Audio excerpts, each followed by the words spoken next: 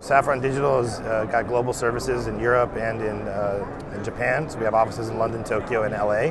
So we do have a global footprint, primarily focused on the delivery of premium services in the VOD and live linear space, including TV everywhere.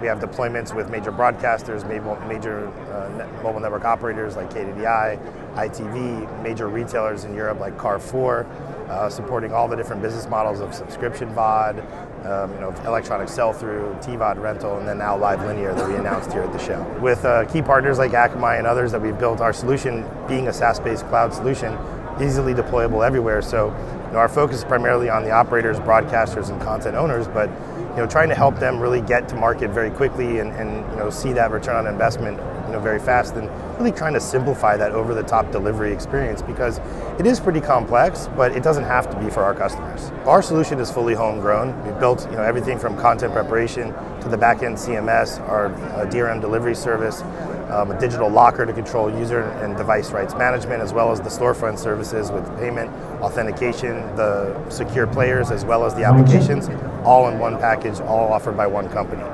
So this is really our benefit and our power, that you don't have to go out and partner for different pieces. We really simplify that delivery, and our CMS is really powerful to be able to help our customers merchandise their own services. And here at NAB, what do customers want? What's top of mind to them? So top of mind to them is definitely they want to be across the breadth of connected, popular connected devices. They want to be able to offer the business models like SVOD, EST, TVOD, live linear, ad supported, and then get that in a high quality experience all in one UI UX that allows the consumer to really take that living room experience that they're used to from their cable provider across multi-screen and then out of the home.